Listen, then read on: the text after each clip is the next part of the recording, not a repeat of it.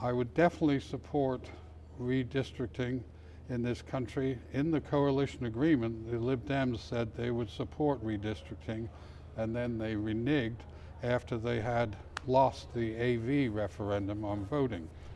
That first decision on redistricting was going to take the number down to 600 MPs. I think we should go even lower. I don't understand. In the states, there are 435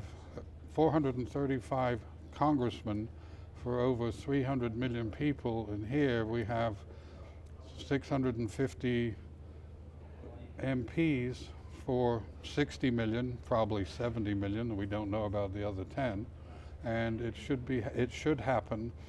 Now, on the redistricting of Portsmouth North and South to Portsmouth East and West, I have to admit I haven't thought about that, but I'd have to look one way or the other. I'm not sure yet.